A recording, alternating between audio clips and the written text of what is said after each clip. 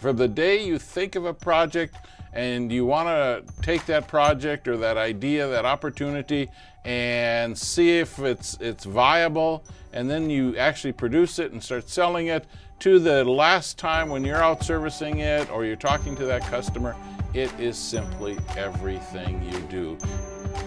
How do you do it? First off, you have to know the landscape. And this slide just sort of breaks it down where you have the industry, you have your competition, you have your customer, you have you, and then finally you have your niche. It's being found. It's not, and we've heard this over and over and over, it's not build it and they will come. Being found is being visible. It's not the same, finding you is not the same as being found. Finding you is the steps you're taking, search engine optimization if we want to go to online market. And so really being found needs to be a mix of traditional and online marketing. It's not one or the other, it is both. And marketing starts with the business owner. You have the traditional side, and we list there, you have promotions, you have publicity, you have PR. We've had those for years. They're still important. They haven't changed. We just need to continue to try all of those means, but also today we need to add that online presence. You have to brand, and we've worked with branding. Who are you? What do you want to represent? And you build that over time. It's reputation, it's colors, it's look. Once they know you're there, and you see how many times it takes, 3 to 5 times, so they're even going to remember that you exist. And then it's going to take 7 or 10 times for them to take action. You have to be very explicit in your marketing about what that taking action is. So, and this says it so very well about support. If you make a sale, you can make a living. If you make an investment in that customer, you can earn a fortune.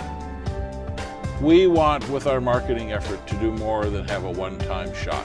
Not only bring them back again and again and again, but have them become our spokesperson. That's the best marketing we can probably do, is when they start telling our story for us. A little bit about service statistics. Before the internet, a dissatisfied customer, we always learned, told about 10 people, and up to 13% of people would tell 20 people. But look at today and hear the stories of what the internet can do. If I'm unhappy, I now have a worldwide audience. That is key for business owners, to be listening to their customers and working on their service statistics, hearing what's being said about them, and not just hearing, but then stepping out and rectifying it. They can be your biggest fan. So what we're talking about is forming relationships. Learning about what that customer wants early on, before they're even a customer, you're trying to find out, and then you're nurturing them, you're keeping in contact with them, you're telling them what's going on in the store. Word of mouth is one of the best ways that we can sell our business. The profit, the price, the packaging, the promotion, don't ignore those. When I said marketing is everything you do, I mean it's everything you do. Today, a lot of it is experience. And so what is the experience that customers are having? And lastly, measure what works.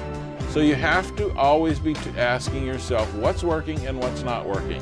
And we call it A/B testing. Put out 2 ads, just slightly different. See which one gets the biggest return. Maybe it's the call to action that you change on them. Maybe it's color. Maybe it's what papers you put it in.